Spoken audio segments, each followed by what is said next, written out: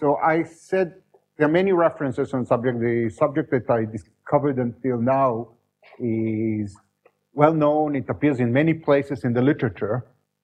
I'll give references to the specific presentation that I gave, but this is not to claim that this is where it first appeared. So I started with a particle on S1. So I just write S1, and this is Appendix D. This was just copied from Appendix D of 1703, 005, 01. And then I talked about the CPN -1 model, and that was taken from section 1.1 in the same paper. And then I talked about Chern-Simons theory, and there are many, many reviews on the subject. The presentation I took here copied things from 1602, 04251. I hope I copied it right. And what I'll do today, at least at the beginning of the talk, we'll copy discussion from here and from 1606, 019, 8 times.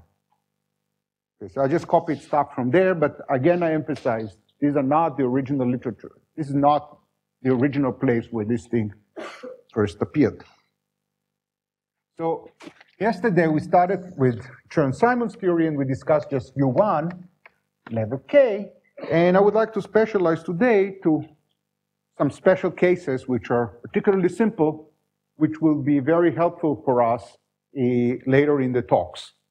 So the first theory I'll be discussing can be called U1 level 1. So we have a partition function, which is path integral over all possible gauge fields, and we have e to the minus I over 4 pi integral b dB. And if you recall the discussion from yesterday, the level is odd, so there's only two. This is a spin theory, and it has two line operators, an identity operator, and another one, which is this transparent spin a half line, which are the identity, and this line is charge 1. That's all there is. And the spins are 0 for this and a half for that. And the correlation functions are completely trivial. So this theory, if we quantize it, just doing canonical quantization, space is some Riemann surface, and we're just doing canonical quantization, we'll find that such a theory, this theory has only one state in the Hilbert space. So the Hilbert space is very simple, there's only one state. Furthermore, the partition function of this theory on any closed three-manifold is just a phase. Such theories are almost completely trivial. The only information in these theories is in these lines which carry spin a half, which is very little information. Such theories have various names in the literature. They're called invertible topological field theories. Again, the definition is one state in the Hilbert space on any Riemann surface, and the partition function is a phase on every three-manifold. A more down-to-earth way of thinking about it is that this theory does not really have any dynamics. The Hilbert space is one state. Whatever you compute will be rather trivial. And the partition function on every three-manifold is a phase. So again, there is not going to be anything interesting that can happen as we vary the space and so forth. So the only thing that can happen is that this is this phase, and this theory is essentially a topological field theory, is essentially a classical field theory. And the partition function is that of just a gravitational Chern-Simons theory. So this is something I did not discuss in detail. This theory needs some regularization. And because of the regularization, there is some dependence on the metric.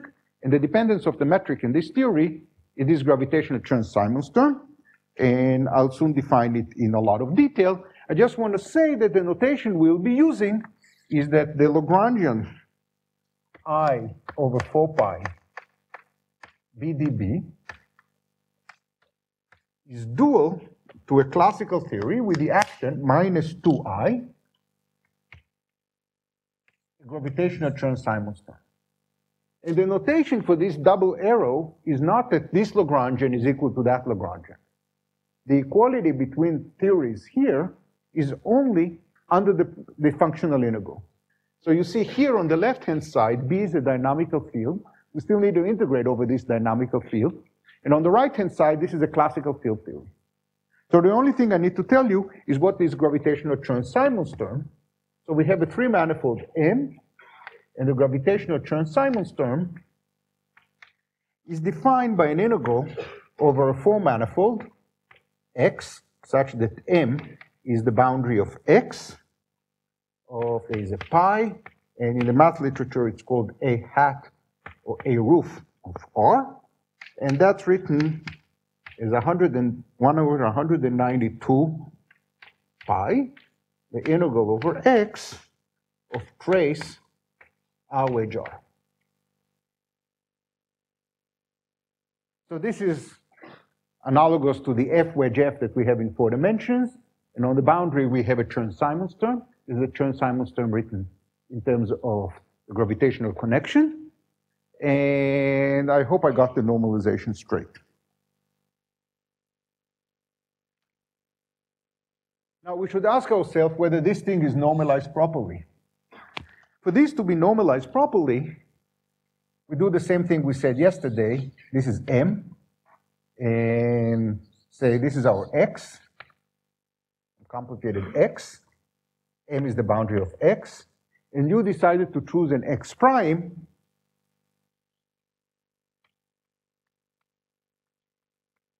and we would like to make sure that we get the same answer, and the condition for that is if we take the same integrand and we integrate over this closed manifold, the answer is always 1.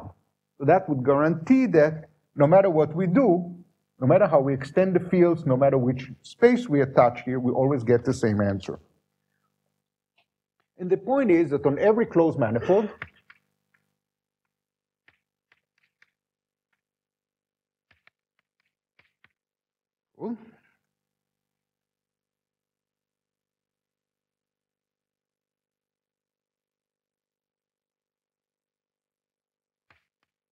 pi over 48, the integral of trace R wedge R, and here I'll put 2 pi square. This is pi over 8 times sigma. Sigma is the signature of the manifold. And on an ordinary manifold, which is not necessarily spin, this sigma can be an arbitrary integer. So that tells us what multiplicative factor we have to put here. We need to put a multiplicative of 16 to make it well defined. Right? So that this would be 2 pi sigma. But if we have a spin structure and we limit ourselves to spin manifolds, then what I wrote here is meaningful. In fact, even without the 2, it is well defined. So this theory is relatively trivial. I would like to modify it slightly. And imagine what I have is not the Lagrangian that I wrote down there, but I write I over 4 pi BdB, and I couple it to a background field. So I add I over 2 pi BdA. Now the partition function is going to be a functional both of the metric, through this gravitational Chern-Simons term, and a background field A.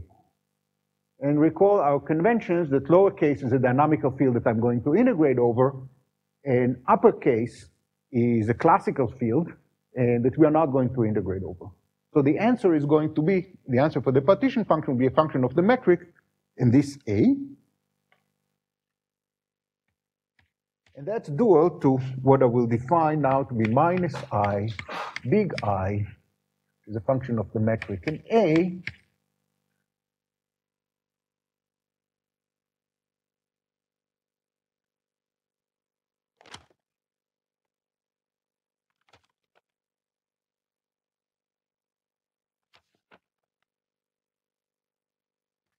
which is where this I is 1 over 4 pi AdA. I just want to make sure I have the right sign.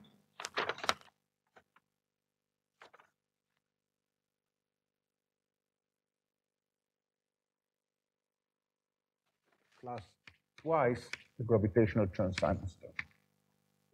And an easy way to see that is just to complete the square here. If you just complete the square and have a new variable, integration variable b prime, which is b plus a, so you'll get something with a new variable and minus the 1 over 4 pi AdA. There's a minus sign here, and therefore we have a plus here. Okay, question?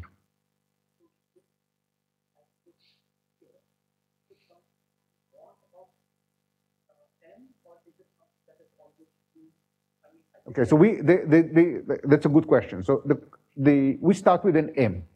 This is our space-time. And then depending on which theory we study on M, the theory might or might not be a spin topological field theory. If it's a spin topological field theory, M should be, in this case it's oriented, therefore it's a spin manifold, but there's also a choice of spin structure. And the answer might depend on that spin structure. So that's what we have. Once we are in the spin world, there is a choice of spin structure, and then we extend it in 4 dimensions to a 4-dimensional spin manifold, and the answer should be independent of the extension only for as long as these are all spin manifolds with a given spin structure that is compatible with the spin structure on the boundary. Then we can go back and say, imagine, no, that's not what we're interested in. We are interested in a theory that does not depend on the choice of spin structure. That happens in U1 level K when K is even. In this case, we don't need to have a choice of spin structure on M, nor do we have to have a choice of spin structure on X, and then there are more possible X's, and therefore the restriction on the allowed terms is stronger, because I have to have independence of more extensions. And therefore, the exponent has to be a larger exponent to make sure that it's independent of more options here. I hope that answers your question.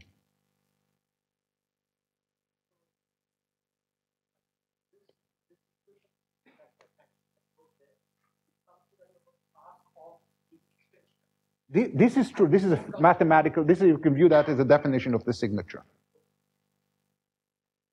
With all the pi's and stuff. Right, so this is what we have. This equals to that, right? Because we have a pi square and a pi here that gives us the pi. And this gives us 4 times 48 is 192. So I can even write it like this. So the question is, what are the allowed power that we have to put? We have to put an I. And then for a spin manifold, sigma will always be a multiple of 16. So e to the I sigma, e to the I Chern-Simons is normalized properly. But if we allow, we have non-spin manifolds, then there are more x's that we can put in. And then sigma can be an arbitrary integer. Therefore, we need to have a factor of 16. Was there another question here? Yes. Where did this G in the capital I come from? What do you mean by G? The metric of the space. So this is a topological field theory. So superficially, it should not depend on the metric. But you need to regularize it. And through that, there is some dependence on the metric. We discussed it also yesterday when we said that the line looks like it's just a line, but it actually has some spin because it has some slight dependence on its called framing. This R is given, R is what? I mean, R is the Riemann tensor. So as a form, it is? It's a Riemann, it's a 2-form. And it also has 2 other indices which are contracted in the trace. And is it closed? It's the same R. It satisfies the Bianchi identity, the same as R. It's the standard Riemann tensor. So this theory was almost trivial, U1 level 1. It will play a role later. The only thing it does, if we take a theory and we just add it, first of all, it makes it such that it depends on the spin structure. That's the first thing. And correspondingly, it adds this spinor line, the Wilson line with charge 1. And it also adds these classical terms, these gravitational Chern-Simons terms and so forth, and the AdA that we see here, that also comes out of this theory. But other than that, it's completely trivial. So we'll see that later today, that whenever we have this U1 level 1, we can always throw it away and replace it by some classical fields. The theory is essentially classical. The second example I want to study is slightly more interesting in the sense that it's completely trivial. So the theory that I'm going to study is I over 2 pi BDC. So we have a U1 times U1 theory, and we have 1 over 2 pi, so this does not even need a choice of spin structure. And this theory is completely trivial. It has no interesting observables, does not depend on the spin structure. The partition function is completely trivial. More generally, we can write I over 2 pi be the uppercase C, where the uppercase C is a classical field. Since this theory is completely trivial, we'll learn from that that this classical field C is constrained to be trivial.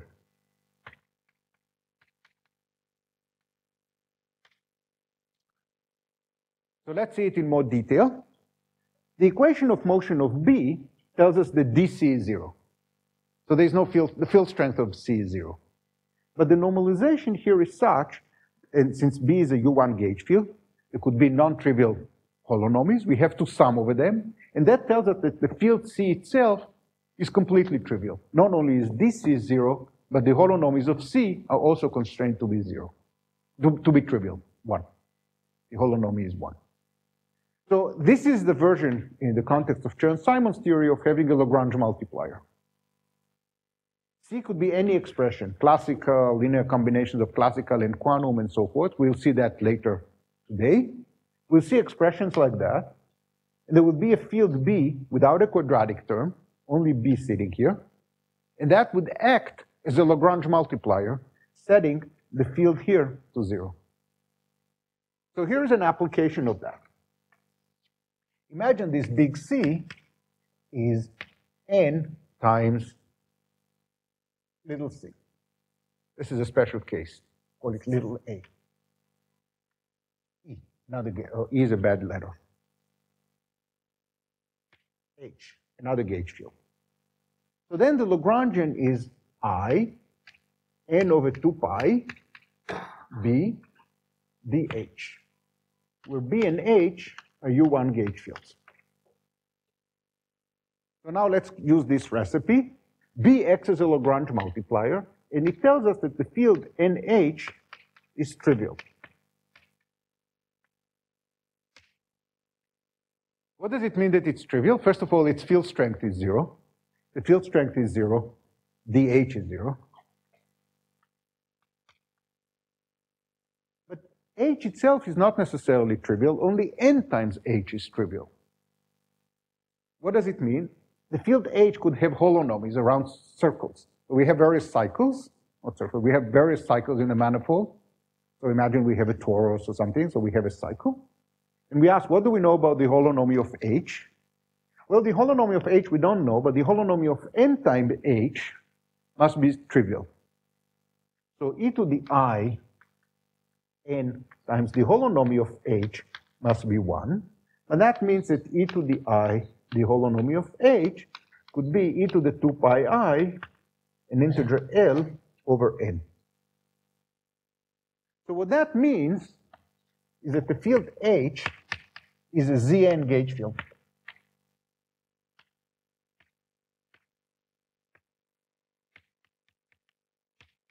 So this is a convenient way to describe a Zn gauge theory. If you don't like finite groups, this trick does not always work, but at least for Zn, we can use this trick. Instead of studying a Zn gauge theory, we can just say that what we have is a U1 times U1 gauge theory with this Lagrangian. And this is a trick that we will use often in these talks.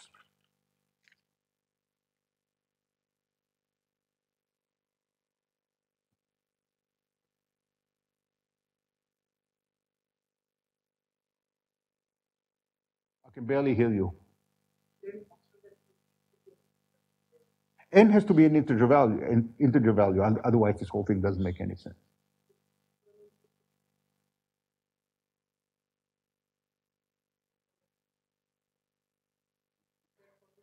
The condition was on this big C. I don't care what appears here. See, once I have such a Lagrangian, this C could be a classical field, a linear combination of classical and quantum field, but they're always linear combinations with integer coefficients. So this C is a linear combination with integer coefficients of whatever you want, and this B tells us that that linear combination is a trivial field.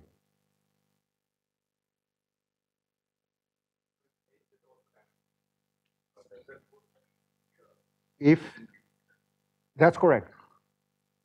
So if H is also dynamical, then both B and H are ZN gauge fields. But they have non-trivial braiding between them. So the correlation functions of a Wilson line of B and a Wilson line of H, they have a non-trivial phase between them. That was a good question. Okay? I would like to move to the next topic, and that's integrating over fermions.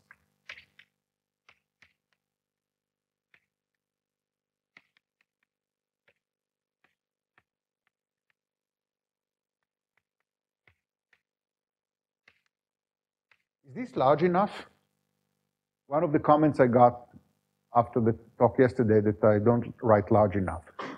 My handwriting is terrible. I'm not going to improve that, and even if you put pressure, it's not going to get better. My elementary school teachers tried, and they were not successful. I think it's too late now. But at least the size should be good. Is this readable from the talk? Good. So we should study partition function.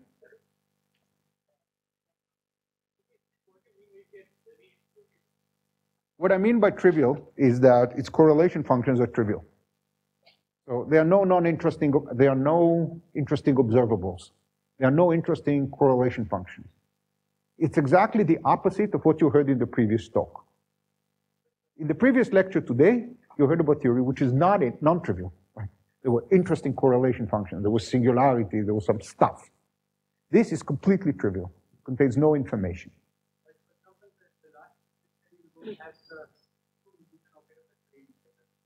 But only if I put n. Only if I put n. The theory with 1 is nothing.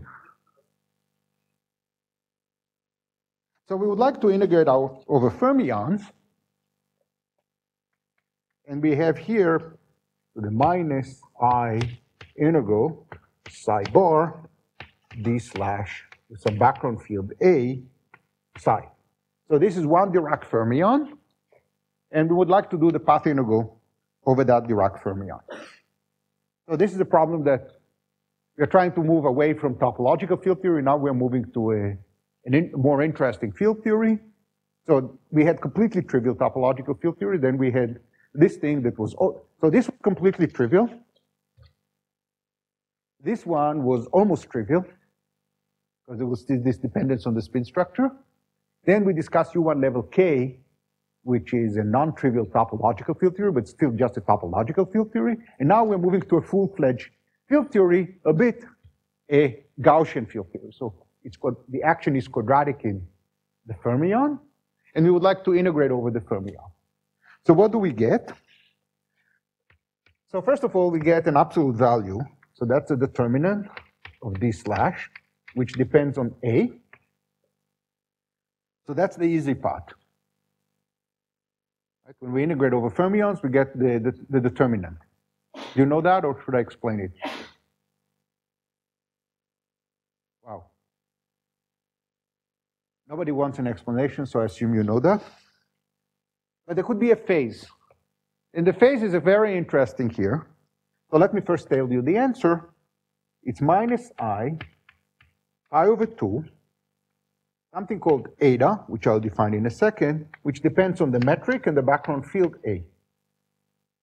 So I'm going to spend some time now discussing this phase. And this phase is interesting because naively this theory is invariant under time reversal. We reverse the orientation of space-time, nothing changes here.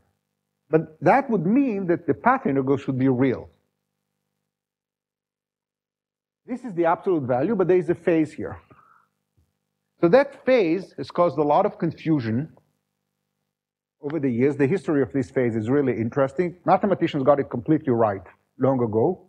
Then physicists were confused, and it was finally completely clarified in a paper that Witten wrote a few years ago, although there were some precursors of that decades earlier by Moore and his collaborators.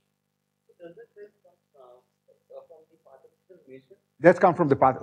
Either you say from the measure, or you just say that, what do we mean by determinant? We need to diagonalize the Dirac operator.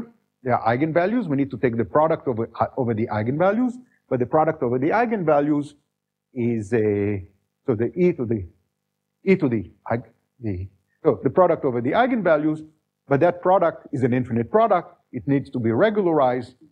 In the course of regularizing it, the absolute value is what it is, but we have this business with the sign, with the phase. So is there a sort of anomaly? There is a way of describing it as an anomaly. Now, I have to define eta, and let me first say what eta is, and then I'll spend a lot of time saying what eta is not.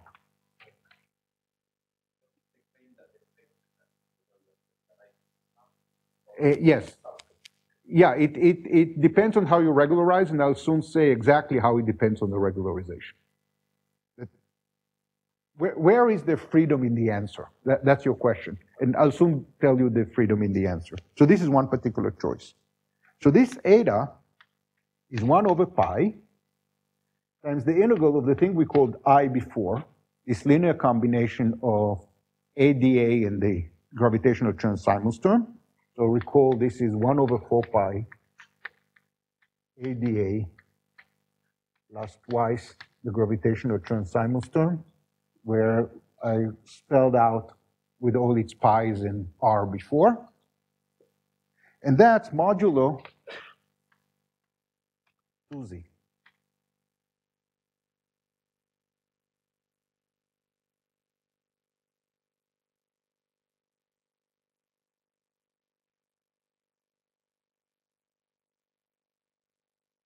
So if we put all the factors here, what we have here in the exponent is I pi over 2 eta, and eta is this, mod 2 pi.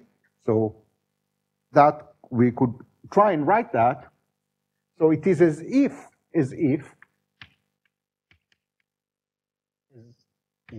what we have in the exponent is I over 8 pi ADA, and let me ignore the gravitational term. But that's not an allowed term. Yes?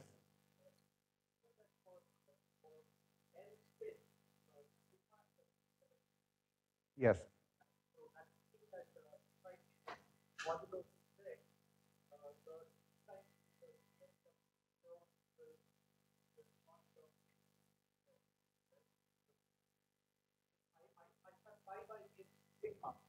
No, but there's a coefficient here. That's exactly what I'm going to discuss now. So if you could wait 5 minutes, then maybe you can ask your question again.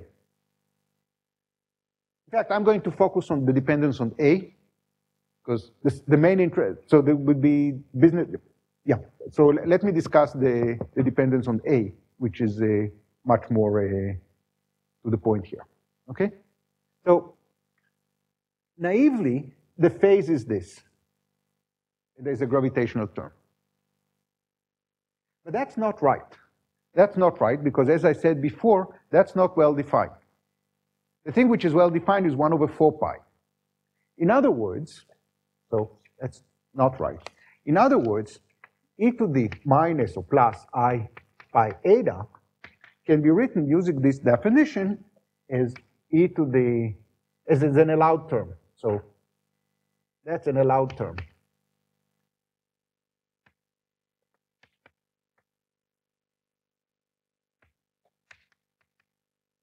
In the Lagrange, in the action. It's an integral, so I pi eta is there's a minus in I, and there's a pi from here, and eta has 1 over pi, so it's I over 4 pi, ADA, plus the gravitational term. So that's an allowed term. So e to the I pi eta, if we had as an answer e to the I pi eta, if we did not have these two here, we would say, oh, why are we talking about that? We should just write it as a Chern-Simons term. And if we can write it as a Chern-Simons term, why do we keep it in the answer? We could have just redefined things by saying that it's without it. And that brings me to the question that was asked here before. This thing depends on how we regularize things. So you and I might decide to regularize the theory differently. Different regularizations of the same quantum field theory differ by choice of counterterms. So there are lots and lots of different regularizations, but pragmatically, instead of scanning all regularizations, we can just ask, what are allowed terms we can add to the Lagrangian? And in this case, these are terms that depend on A. So the freedom in the regularization is the freedom in adding allowed counterterms. So that's the freedom we have. So the freedom is in adding pi times eta, not pi over 2 times eta. So different regularizations will give the same thing, but the coefficient here will be pi times eta, which can also be written in more down-to-earth terms as a Chern-Simons term. But the correct answer has a 2 here in the denominator, and therefore there's something intrinsic that cannot be removed. So there is a phase here. We can change the phase, but we cannot set it to 0. We have this pi over 2, and we can change it to 3 pi over 2 or minus 5 pi over 2, but we cannot get rid of it.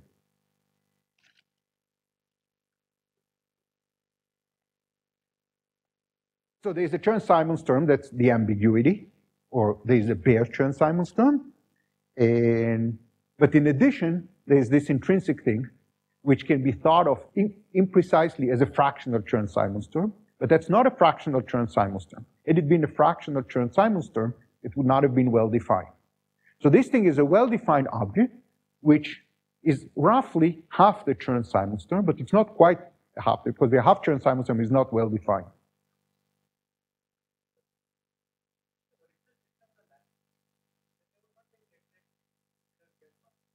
No, because on the lattice, there will be a problem of fermion doubling, and you'll get 2 copies of it.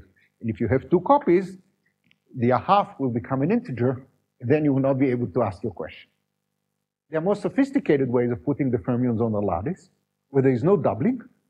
This problem comes back there. So this is a correct statement.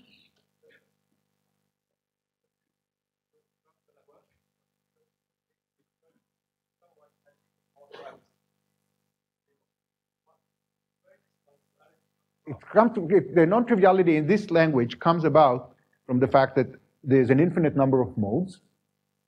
And since we have an infinite number of modes, we need to regularize it. And the regularization is going to break that time reversal symmetry.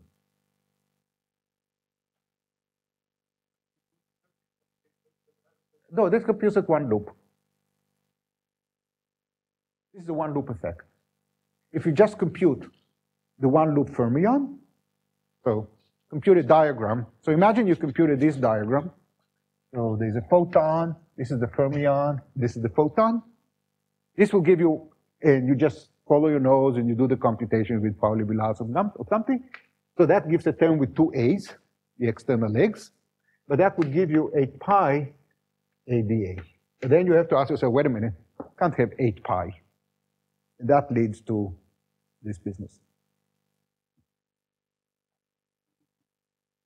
I mean, 3 dimensions. Every dimension is a different story. Not every dimension, there's some periodicity, but this is a subtlety in 3 dimensions. So that comes under the name of a parity anomaly.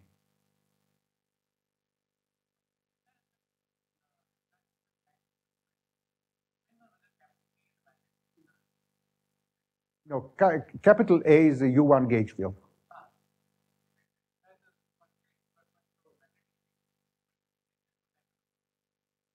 Right, but that would make time reversal symmetry would tell you that the configuration of the magnetic field on the time reversal would give you the same answer as with minus the magnetic field. Because of the anomaly, even that will not be true. So if you have a configuration with electric fields, naively you would say, oh, that's time reversal invariant. The anomaly tells you that it's not. The magnetic field say, oh, it's not time reversal invariant, end of story. But you would say, well, it's not time reversal invariant, but instead, the answer for magnetic field B is the same as the magnetic field minus B. That's what time reversal would tell you. But even that will not be true because of the anomaly. That's common with anomalies.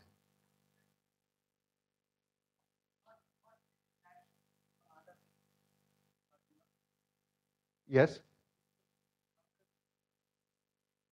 Well, I wrote explicitly what it does. It's this thing with I.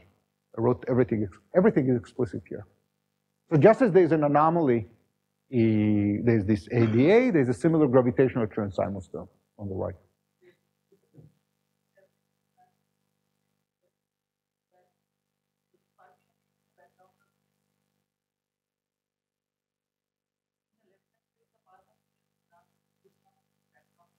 Yes? Yeah. This G is the metric that appears in the path integral.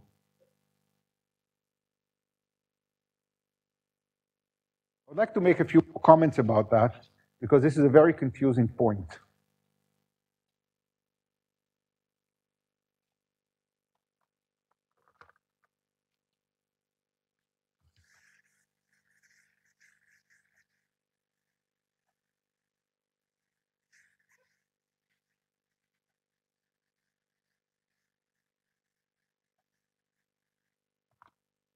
Imagine that we give the fermion a mass.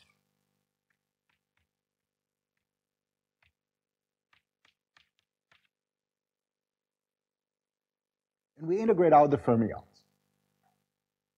That gives us another contribution to the path integral, which would be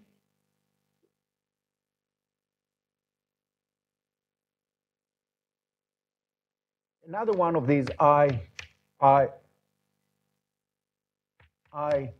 over 2 eta, but the coefficient would be the sign of the mass m.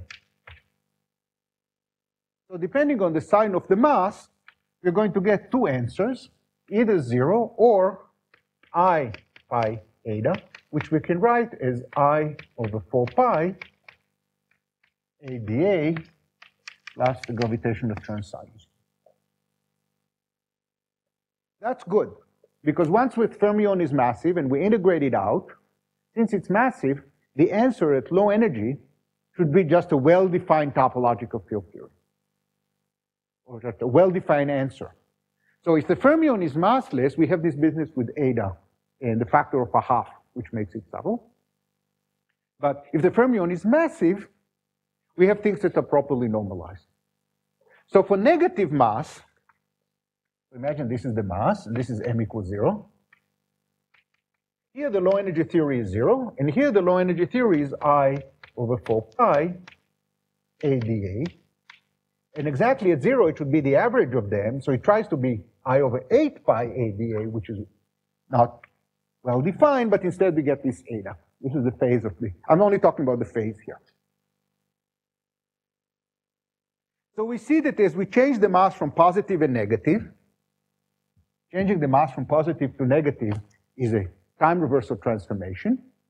The answer is not the same. With positive mass and with negative mass, we don't get the same answer. I'll soon be more explicit about that.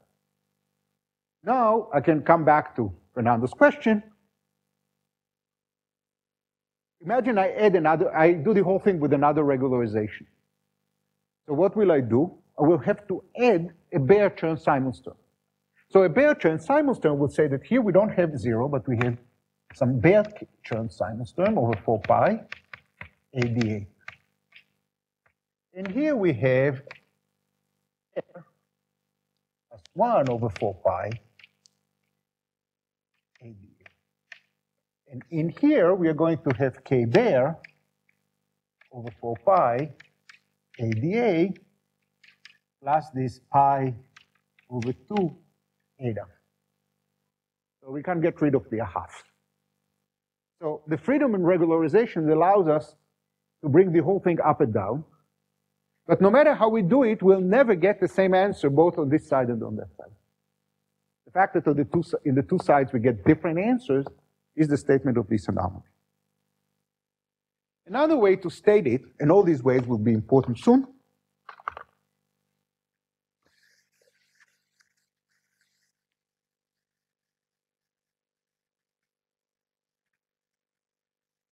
so imagine we want to apply time reversal transformation on our Lagrangian I psi bar d slash a psi. So naively, we get the same thing back.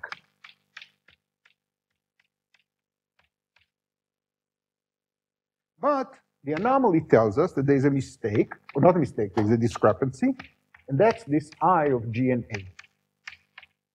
So this is common in anomalies. This is the naive answer, and this is the anomalous piece. The anomalous piece is well defined. The problem with anomalies is that we cannot get rid of it. We could have attempted to put half of it here and half of it here, but that's not an allowed term. So that's an allowed term. So we start from something well-defined, we apply time reversal, we should better get something that is well-defined. And we do get something which is well-defined. But it's not what we started with. That's a statement that there is an anomaly. Then we could say, can we go back and change the problem by adding something here, such that we get the same thing on the left and on the right? For that, we need half of this, but half of this is not well-defined. So we are not allowed to add it to the Lagrangian. Now, the way this is usually described in the literature is different. The way this is usually stated in the literature is to say that the theory, the path integral of the fermion gives us U1 Chern-Simons theory with level a half. That's not well defined, and therefore we add a bare level a half by hand to fix it up. So in this whole discussion, it is as if this eta is replaced by a half Chern-Simons number. And for many applications, that's good enough. This imprecision is good enough. But when you try to be really careful, especially in the applications that we'll be discussing today and tomorrow, and in many other applications, this leads to a lot of confusion, and it's really not a good idea to follow this route. So the historical way physicists have been thinking about it since the mid-80s was this thing that this is U1 level a half. So we will continue to use this terminology.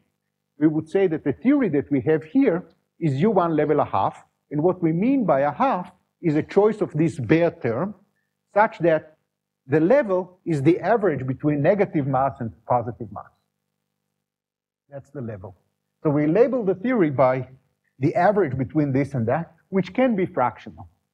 In fact, for one fermion, it has to be fractional. But we emphasize that this is not the result of the path integral, nor is it a bare term that we add. We are never going to add bare term with fractional coefficients.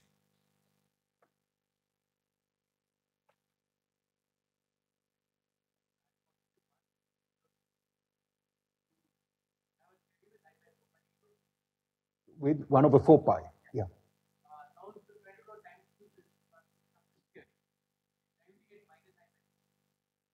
That's correct.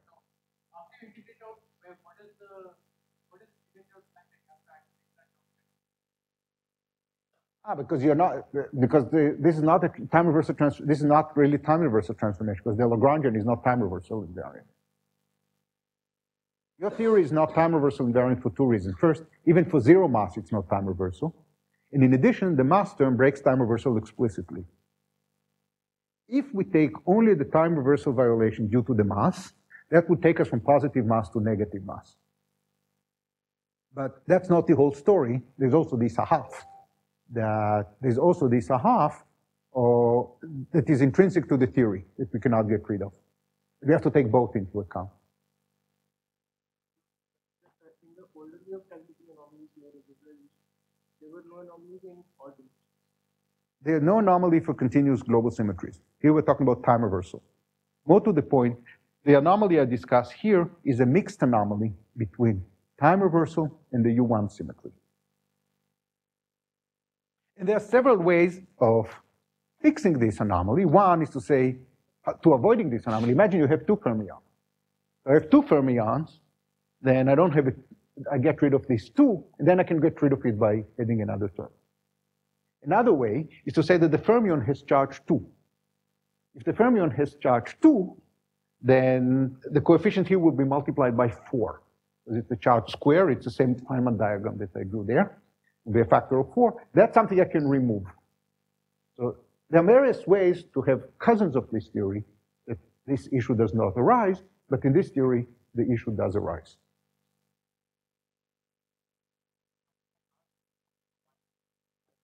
Yes.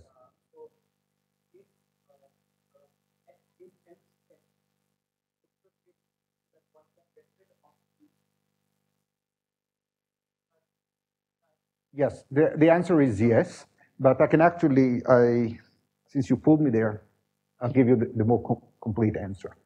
This theory needs a spin structure because it has fermions. But there's something more sophisticated we could do, and we put this theory on what is called a spin C manifold. So it does not have a spin structure, and because only if we go to the four-dimensional theory, it might not even be the four-dimensional extension, it might not even be a spin manifold at all. We'll have non-trivial second state or Whitney class. But we can still place this theory there, because then what we'll have to do is say that A is not a U1 gauge field, but a spin C connection. In condensed matter language, this is known as the spin-charge relation. All the particles that carry spin have half-integer spin, have odd electric charge, and all the particles of fields that have even electric charge must have integer spin. Then, the two pieces in I, this and this, are not separately well defined, but their combination is. And then you will not be able to do what you said.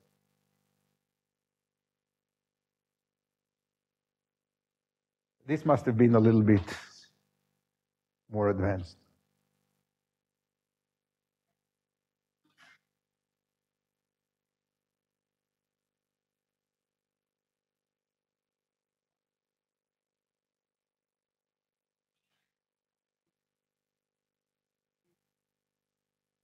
Yes, but the phase will be 1 over 4 pi, not 1 over 8 pi. You're not going to get rid of this 8 pi.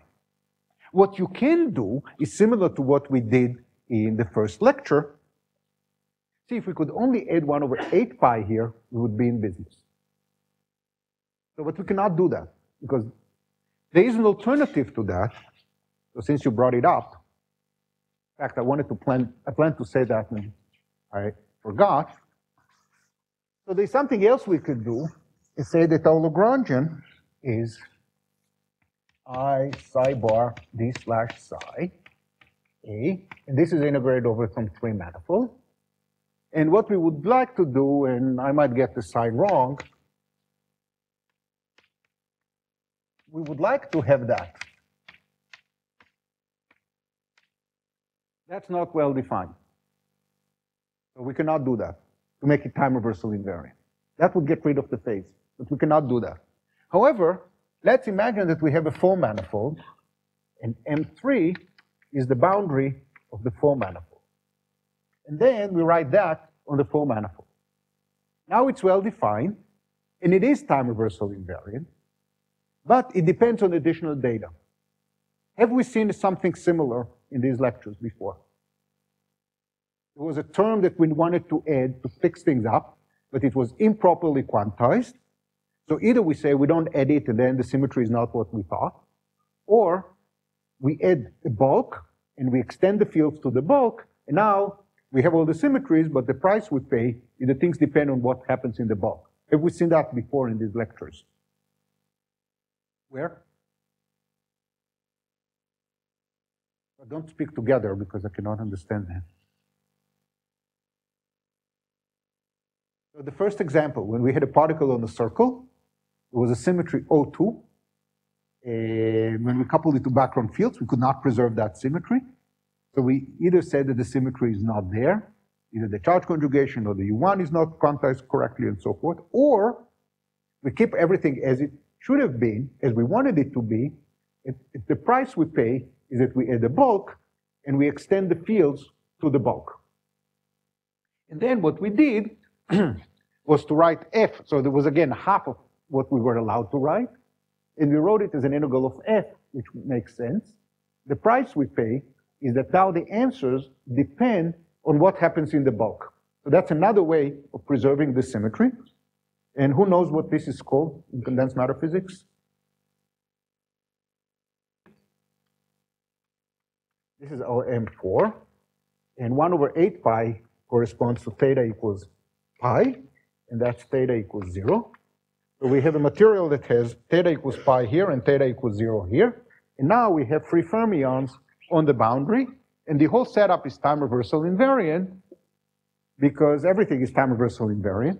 This is invariant, this is invariant, and the fermions are invariant, but this is not a three-dimensional field theory because it depends on additional data. It depends on what A does in the bulk.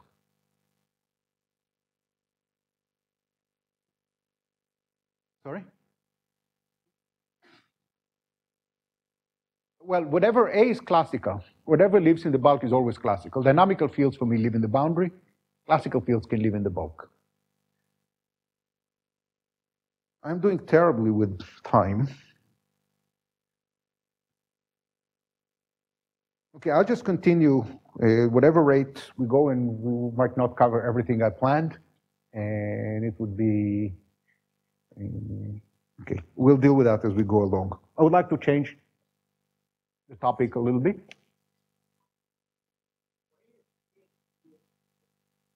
Sorry? Because it's not. But it has two indices. In plain English, this is the electric field times the magnetic field. This is E dot B. There are many ways of saying it. Okay, I'd like to change topic a little bit.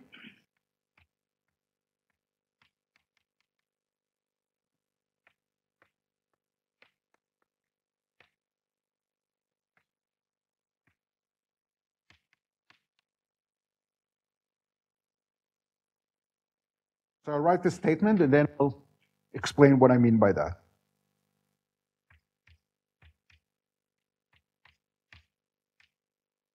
And here I'll be in Euclidean signature. So from this point on, I'll change signature to be Euclidean. So I'll first write the statement and then I'll define what the various symbols mean and what the physics is.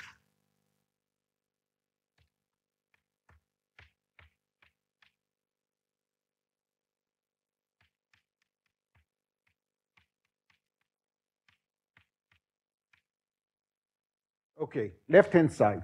Phi is a complex scalar field. And in general, we start in the UV with a Lagrangian that has that kinetic term. And there's some R phi square, and there's some lambda phi to the fourth. That's what we have in the UV. And we flow to the infrared. And we have what is known as the Wilson-Fisher fixed point.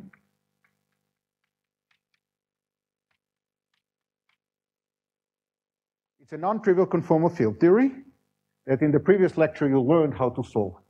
More precisely, this is the O2 Wilson-Fisher fixed point. This is one of the most important fixed points. It actually exists in nature. And as we do that, lambda becomes large and R becomes large, and R is a parameter that sits here. Here R is positive, here R is negative, and in between, there's a value of R, which we can define to be R equals 0.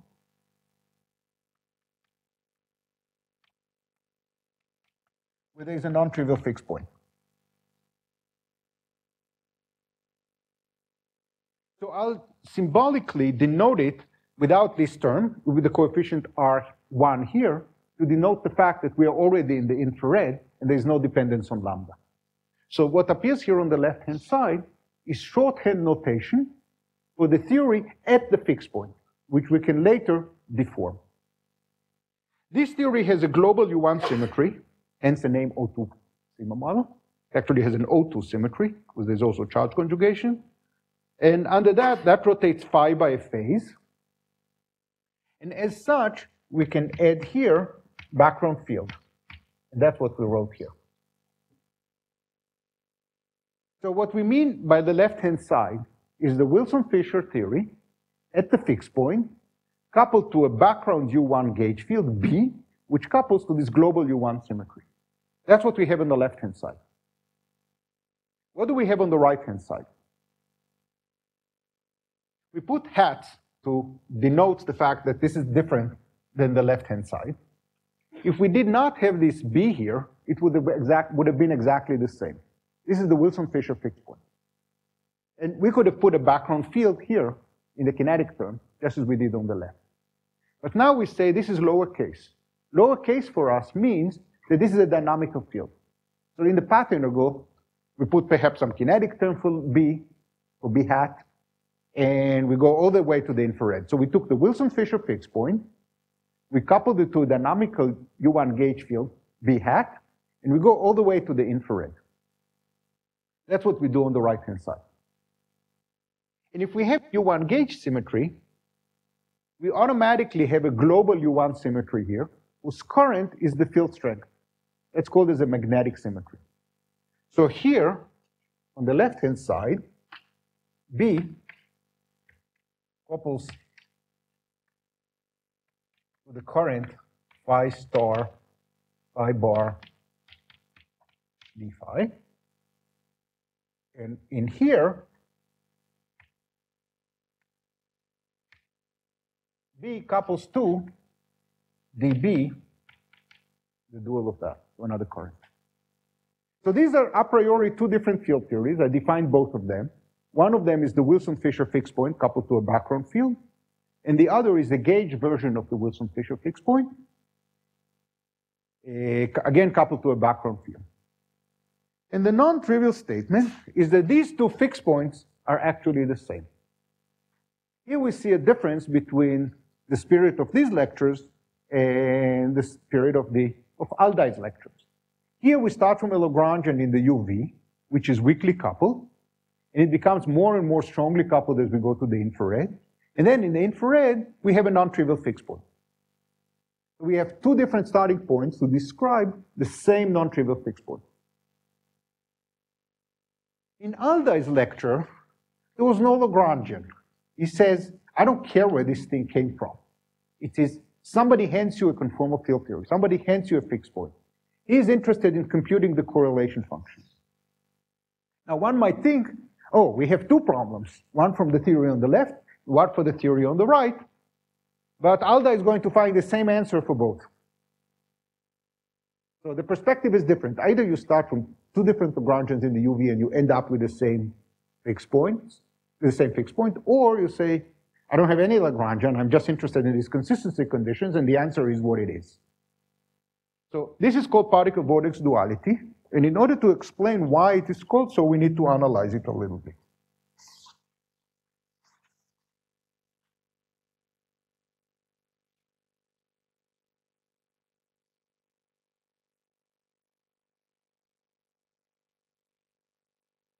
And I should have put it over 1 over 2 pi. I missed an I here and a 1 over 2 pi here. Now I think everything is correct.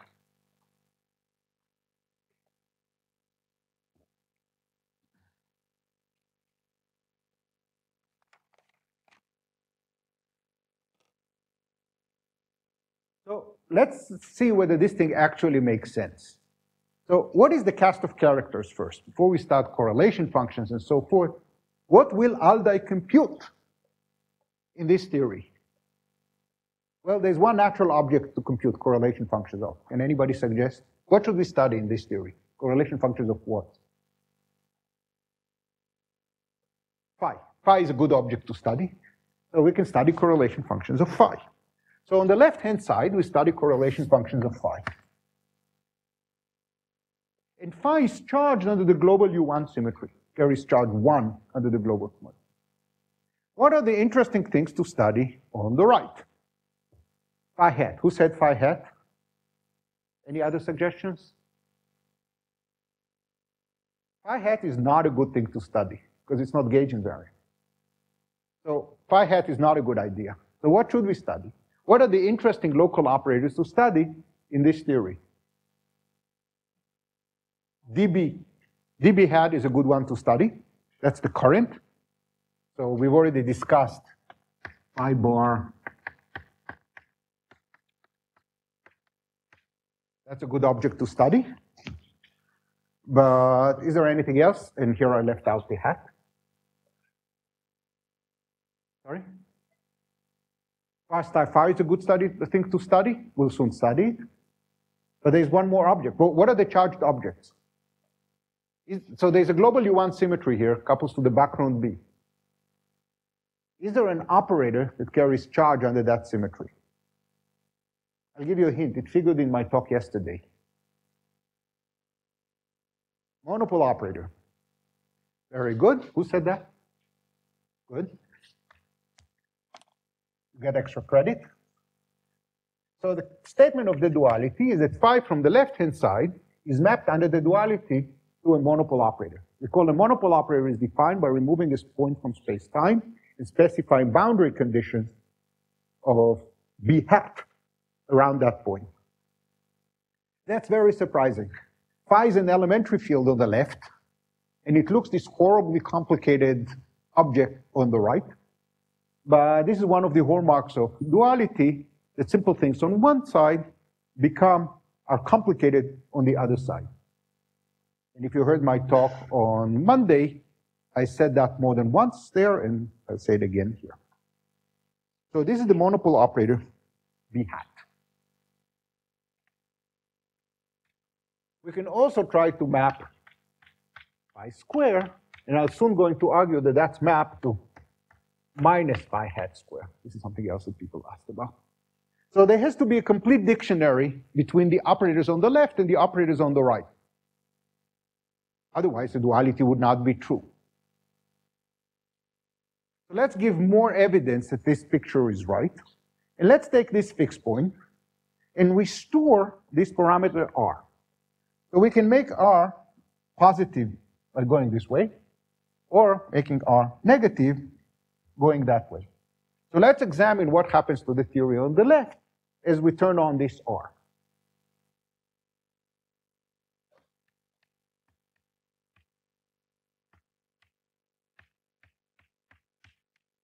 So on the left, if r is positive and phi is massive, the theory is gapped, and there's an unbroken U1.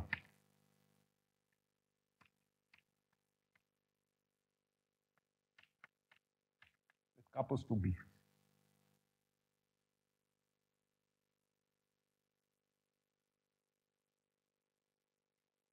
What happens if r is negative? So what happens if I add minus phi square here?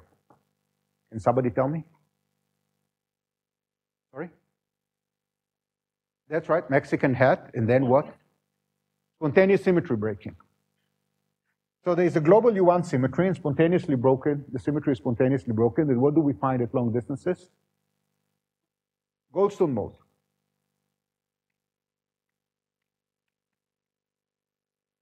Which I'll denote by curly phi, which is the phase of phi. And there's a prefactor that we don't care about. So let me write phi. It's phi absolute value, e to the I. This is val phi. This is the Goldstone mode. So the theory is not, is it gapped or not? It's gapless. So the theory is gapless, and there's a Goldstone mode. Let's reproduce these answers on the right-hand side.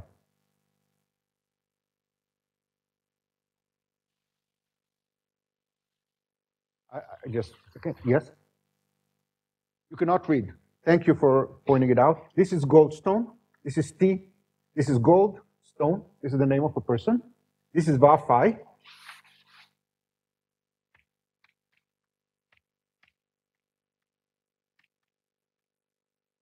And the Goldstone mode is the phase of phi.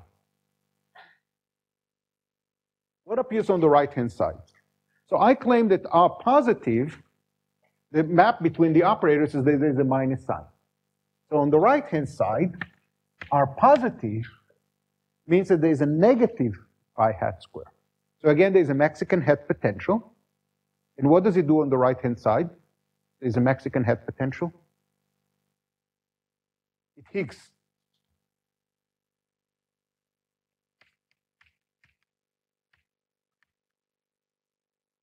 So the system is gapped.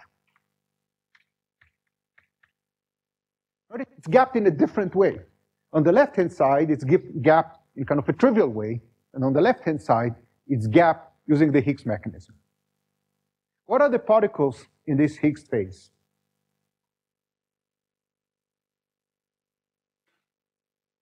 Sorry?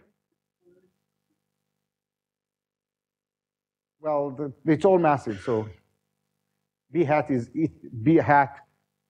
three, and then it eats the modes, and it becomes massive. It doesn't protect it. It's not protected by any quantum numbers, so it's complicated. But there's something that is protected by quantum numbers, which is massive in this phase. There are vortices.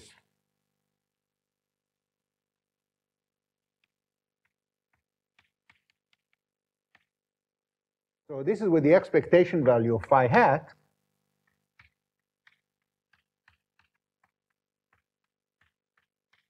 rotates around. So the spectrum has particles, which are vortices, and the integral of dB hat of a space is non-zero. Therefore, the vortices carry a quantum number. They carry a quantum number of this current. They carry a quantum number of this current means that they couple to B. So the spectrum includes particles. So these are particles, massive particles, charged under U1B. Exactly as on this side. So on the left-hand side, for R positive, we have these phi particles. These are the elementary field, the elementary particles. They are the particles in the spectrum, and they are massive and they carry charge. On the right-hand side, the symmetry is Higgs, totally different physics. They are vortices, and the vortices are particles, particle-like excitations, and they carry charge under this U1B. So if all we know is that they are particles and they carry charge under the only global U1 symmetry in the problem, then the two sides look the same. The words and the derivation and all that are different in the two sides. What happens when R is negative? On the left-hand side. So R negative here was Mexican hat. That means that here, the phi hat square is with a positive sign. So phi hat gets a mass. So phi hat is massive.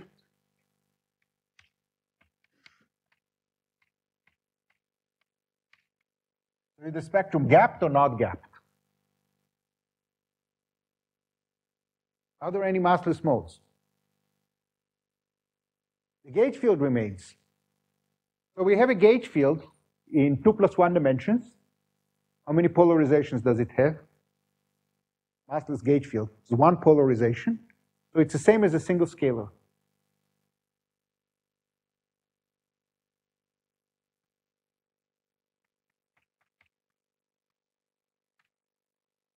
We dualize it. So what do we find on the right-hand side? We find a massless boson, massless scalar field, associated with a spontaneous breaking of U1B. So this phi is the Goldstone boson of the spontaneously broken U1B, exactly as in the other side of the duality. Again, the picture is completely different. On the left-hand side, this thing came about because there was a Mexican hat potential and there was spontaneous symmetry breaking and a massless Goldstone boson, etc., etc. On the right-hand side, we were left with a photon, and the photon was dual to that scalar field. So again, we see that the picture matches between the two sides of the duality.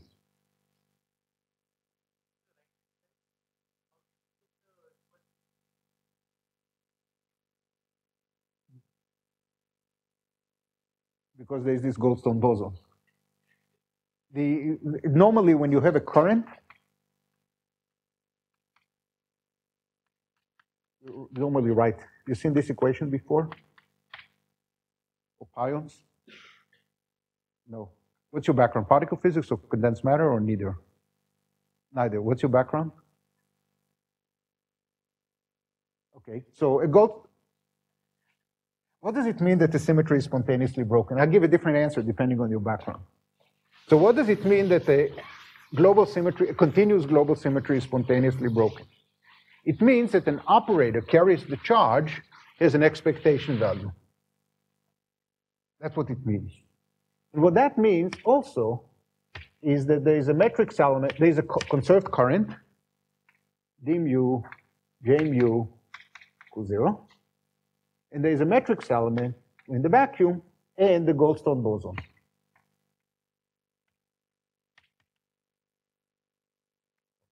And if we call that phi, that there's this matrix element, so then j mu at low energies look like some constant, which is usually denoted by f times d mu of that phi. So the symmetry is realized on that current by shifting this curly phi by a constant. And the current is this. So we've already identified this as the current, and the duality tells us that it's spontaneously broken. Another way to say that is that this magnetic monopole gets an expectation value. There are no magnetic monopoles here, and because the symmetry is spontaneously broken. So the physics the words appear to be different, but all measurable quantities are exactly the same. Yes?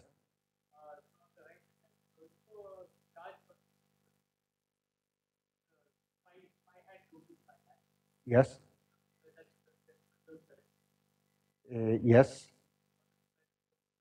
And interesting question. Is there such a conserved current in the spectrum? That current is coupled to a gauge field. And therefore, sorry? Anomaly? No anomaly. There's no anomaly. If it had been an anomaly, the theory would have been inconsistent because that's a gauge symmetry. So there's a gauge current. The current couples to a gauge field, and that means that nothing in the spectrum is charged under it. There are no charged objects, there are no charged particles under it.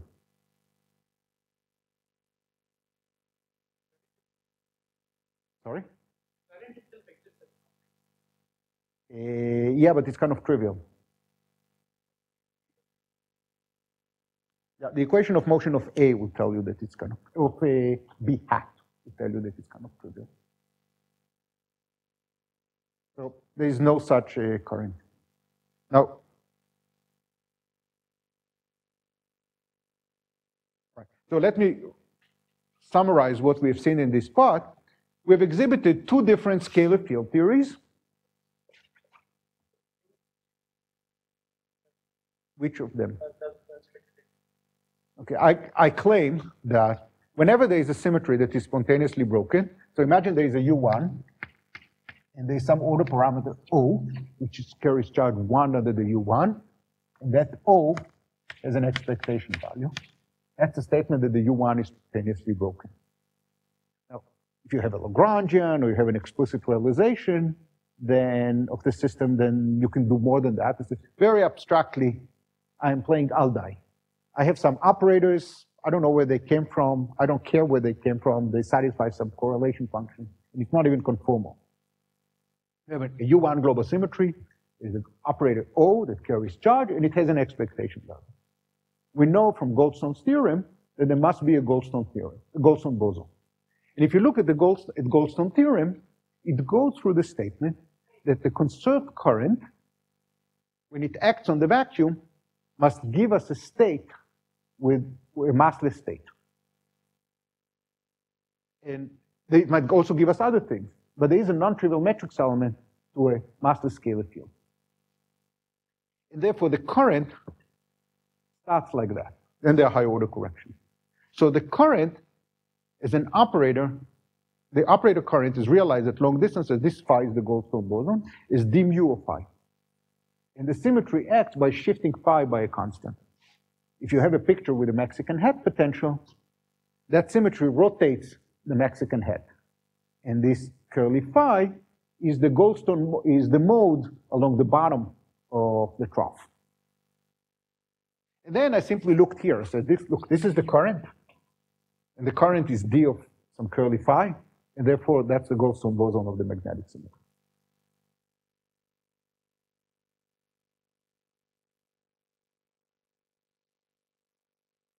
Okay, so what did we do? We started with two different scalar theories, one with gauge fields and one without. And there are a lot of fine print I have to say here, because there's a large space of coupling. So the statement of the duality is that we can tune enough parameters to find a fixed point, which is the same. Because generically, the transitions between the two sides might be first order, but we can tune it to find the second order point. This was proposed independently by Halprin and Dasgupta, and earlier by Peskin in a different language. And since then, it was almost proven rigorously, and there's a lot of numerical evidence supporting it, and this duality is just right. So we are going to assume that this is right. These are two different scalar fields, two different theories in the UV, that if we flow to the IR and perhaps fine-tune some coefficients, we find the same fixed point. And the fixed point is what is known as the O2 Wilson-Fisher fixed point. Have you discussed this particular fixed point or not yet?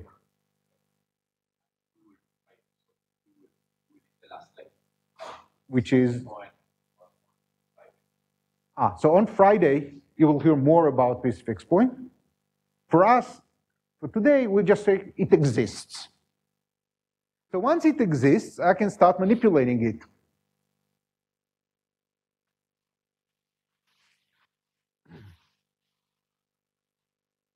Yes?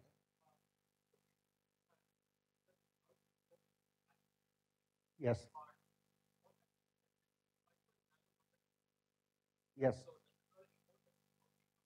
Is a flow away with relevant operators. With the R phi square. So as long as I deform the fixed point with relevant operators, this is a meaningful thing to do. Here is a fixed point, I deform it with relevant operators. What does it do? That's a meaningful question to ask. And the statement is that we get the same answer on the two sides of the duality. It's not even. Saying that the fixed points are the same is tautological to saying that the deformations by relevant operators are the same. That follows from the fact that the fixed point is the same. That's not true for deformations by irrelevant operators, because deformations by irrelevant operators are not well defined. And indeed, one of them can take us to one UV theory and the other can take us to the other UV theory. It's not a well-defined process. It needs more data. But once we have the fixed point being the same, we can turn on relevant operators and flow out, and it will still be the same. So there's a question of whether they're marginally relevant or marginally irrelevant or exactly marginal.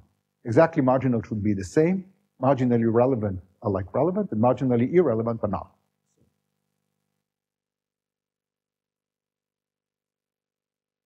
So what we're going to do now is take this fixed point and manipulate it a little bit. So the section is called Deriving a New Duality. So I'm going to take the two sides of the duality and do the same operation on both. So I'll use this shorthand notation.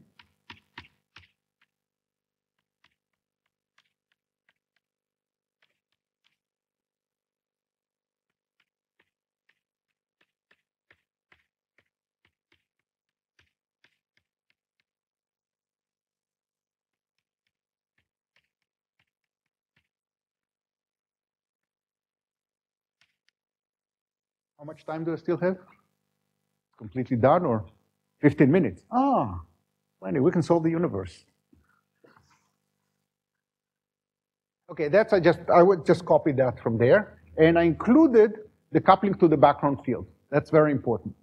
We include the coupling to the background field because that keeps track of how the global symmetry is mapped between the two sides.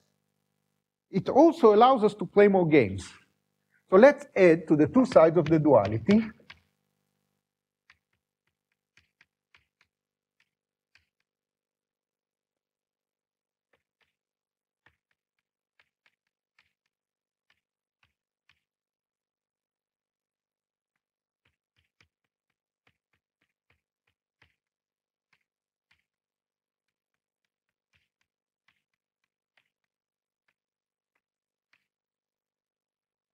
What have I done?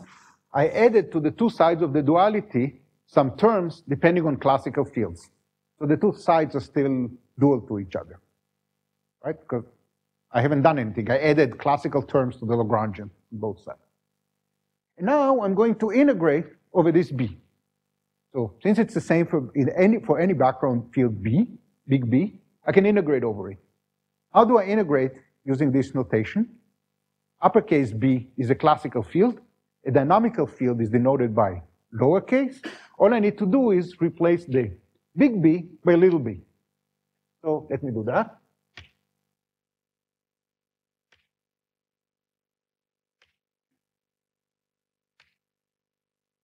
And we'll do the same thing here.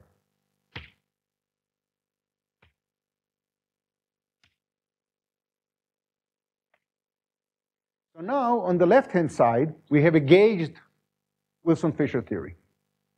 And not only gauged Wilson-Fisher, it's a gauged Wilson-Fisher with k equals 1 Chern-Simons term. Is this readable? Because I raised my...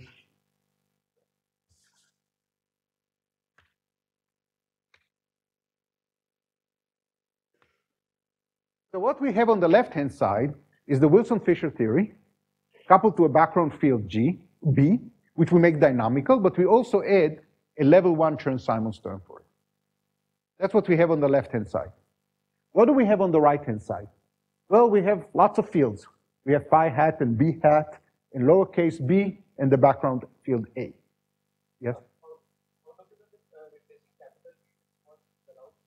Because capital B is a background field. So we have an equality between theories as a functional of the background field big B. Now I'm going to integrate over it. So it was the same before so it was true configuration by configuration they were the same. And therefore, if I integrate over it, on both sides, it will also be the same. So let's look at all the terms with B. Have we discussed this theory today?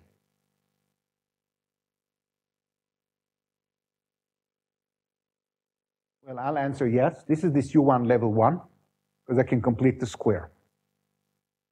Right? Because we have U1 level 1. This B doesn't. So the left-hand side, B couples to phi. So that's a non-trivial statement. But here, B appears nowhere else. Only here, here, and here. And these terms are linear. So I can reintegrate out little b using the discussion earlier today by completing the square. And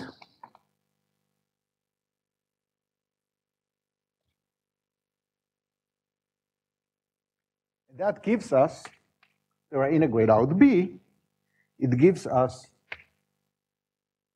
d of b hat, phi hat, square, I copy from here, plus phi hat, absolute value to the fourth, copy from here.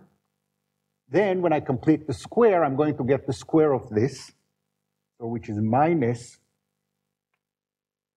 I over 4 pi b hat db hat minus I over 2 pi b hat dA minus I over 4 pi ADA minus 2I, the gravitational Chern-Simons term. So we derived the new duality, this theory, which is the Wilson-Fisher theory, coupled to a gauge field with a U1 Chern-Simons term, is equal to, or is dual to this theory. So let us first drop all the background fields. So let's ignore this term and that term. So what do we see on the right-hand side? It's again the same Wilson-Fisher theory, coupled to a dynamical field b hat with a Chern-Simons term, but the level is -1.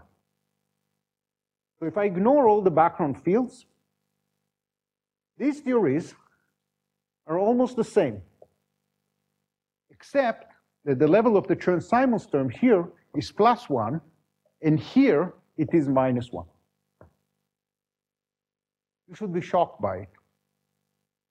You should be shocked by it because this theory is not time reversal invariant. It has this U1 level 1.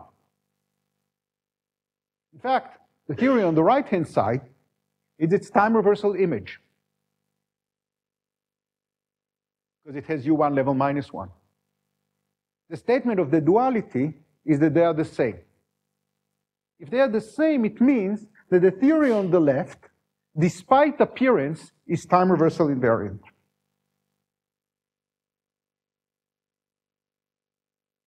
In fact, it's not quite, the right-hand side is not quite the same as the left-hand side.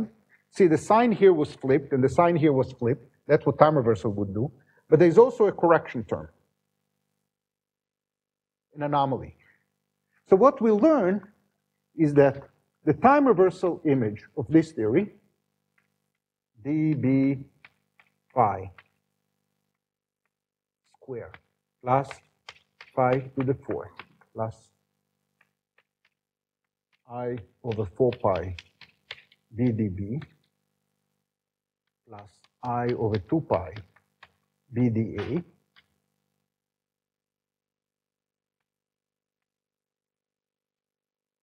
time reversal, we just naively flip these two signs, but that is the same as the other side up to adding these terms. So the time reversal of that is this thing with the minus sign. You can move these classical terms to the other side, and it will be the same as this, using the duality, plus this anomalous term.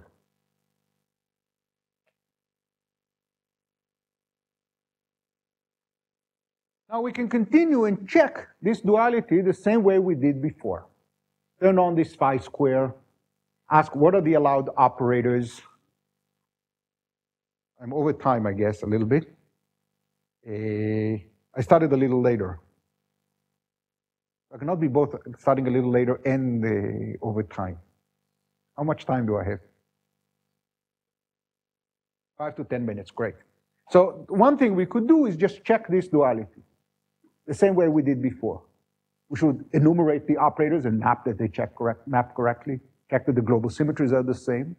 We can also deform the theory by turning on various mass terms and check that the deformation does the same thing on both sides. And as we saw before, it will be in a non-trivial way. And finally, we'll relate it to something. So let's start by enumerating the operators. What are the good operators on the left-hand side? Any suggestions? What should we compute? Let me start easy. There's a global U1 symmetry. What is the background field for that U1 symmetry on the left-hand side? A, good. Big A is the gauge field for it. What is the charge that it couples to? It's what? Star dB. So that's a magnetic charge. So there's a magnetic symmetry on the left-hand side. So what would be the charged object? A monopole operator. So on the left-hand side, we have a monopole operator of B. But because of this term, the monopole operator carries electric charge. What's the electric charge of the monopole? That was a problem I gave you yesterday, and I'm sure all of you worked on it last night. The charge is 1. One way to see that is to find the charge. Now, this is the answer for the problem. The answer to the problem from yesterday. You find the charge by differentiating with respect to the gauge field. So if you differentiate with respect to the gauge field B, this would give you dB. And dB integrates to 1 on the monopole. More precisely, it integrates to 2 pi, and with the differentiate with respect to B, you get 1 over 4 pi, and the factor of 1 from here and 1 from here makes it 1 over 2 pi, and that integrates to 1. So the monopole operator is a good thing to study. However, it carries electric charge 1. So it's not gauge invariant. How can we gauge invariant? Is there anything else that carries electric charge? So phi has charge 1 in my convention, so I think I need to put phi dagger. Yeah, phi dagger.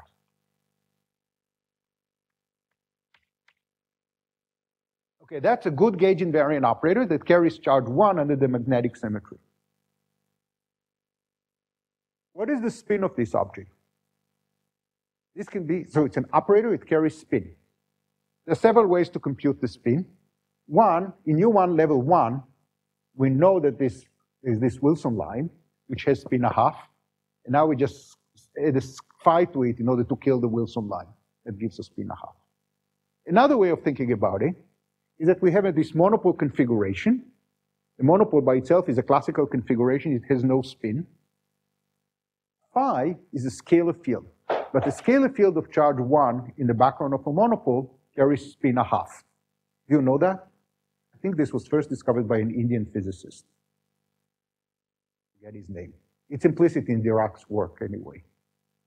So a scalar field of charge 1, or a particle with electric charge 1 in the background of a magnetic monopole of charge 1, this particle has angular momentum a half. So this phi carries angular momentum a half together with a 0 from the monopole. So no matter how you look at it, this object has spin a half.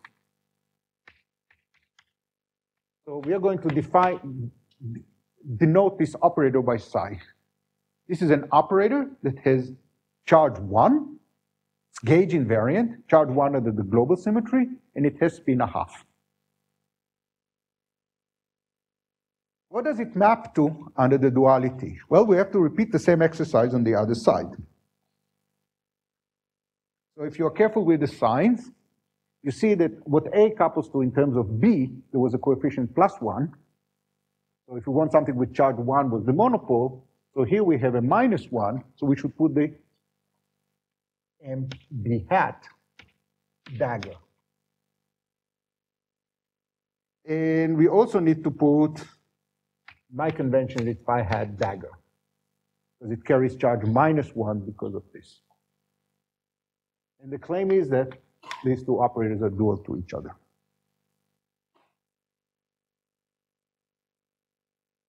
Now I can quickly deform the theory by phi square with a positive sign and a negative sign. This has to work because it worked before, and all I did was valid manipulations. But when I do that, with one sign, phi gets a mass, and the system is, so with one sign here, phi hat, so let me start here. With a positive sign, phi gets a mass, and we are left with, at low energies, with just our trivial theory, semi-trivial theory, and gives us at low energies this ADA. With the negative sign, phi is Higgsed. Phi has an expectation value, it Higgses B, and we can just forget about it and we get 0. So for R equals 0, for R positive, it's gapped. And we have, with a plus sign, so that becomes minus I over 4 pi ADA, and let me suppress the gravitational coupling. I integrated out B. For R negative, it's also gapped, and the effective action is 0. What happens on the other side of the duality? R positive translates to negative phi hat square, same as before. It's the same dictionary as before. That Higgses phi hat, so it gets rid of this B hat, and we are left with -1/2 minus I over 4 pi ADA.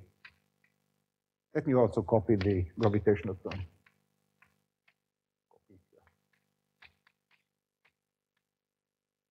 With the opposite sign,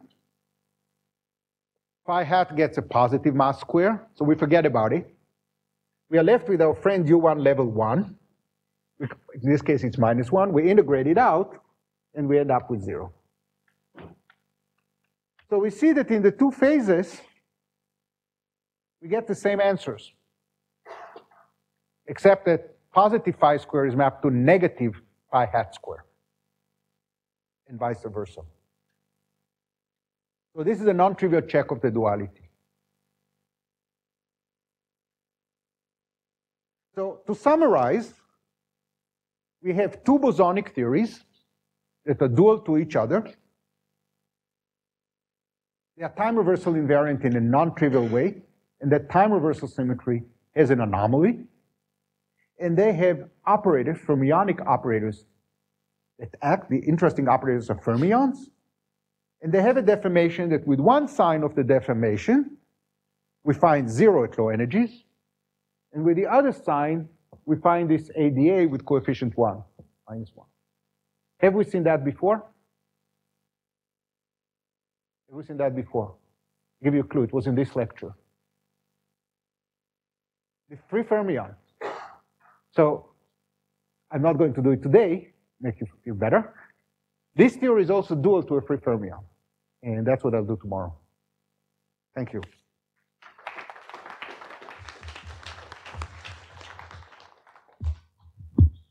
Questions?